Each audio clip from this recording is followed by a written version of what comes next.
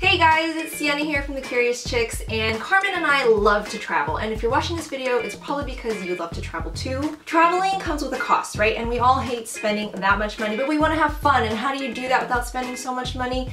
You gotta plan. So today I want to talk about how to be smart with your money as you're planning your trip. Make it rain, people. Make it rain. I don't even know how to make it rain. Start by finding a credit card with good travel rewards and no foreign transaction fees. Because who in their right mind likes foreign transaction fees? Charles Schwab is a good man. Instead of paying ATM fees, Mr. Schwab will pay for that. That's right, you never have to pay for any ATM fees anywhere you go, anywhere in the world. Just make sure to give yourself enough time to set up the account and get your debit card prior to your travel. Make sure to inform your banks and credit cards of your travel prior to departure to avoid any hiccups when you try to use your cards there.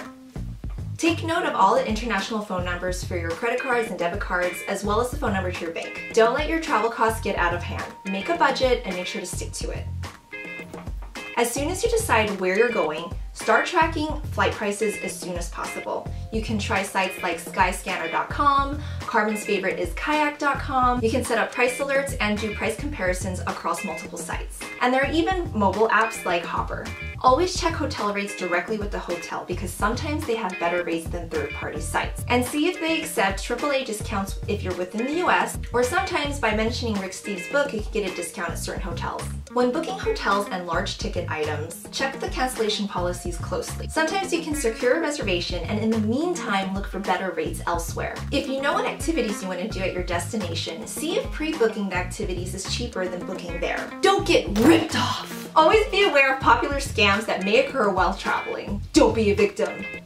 If you're traveling internationally, make sure to exchange a little bit of money prior to your trip so that you have some money for emergencies, for transportation from the airport to the hotel, or for food. Pull the bulk of your money while at your destination because the exchange rates are generally better. If this video was helpful, make sure to give us a thumbs up, and if you have any tips of your own to share, please leave them in the comments, and don't forget to subscribe to our channel. Thanks for watching!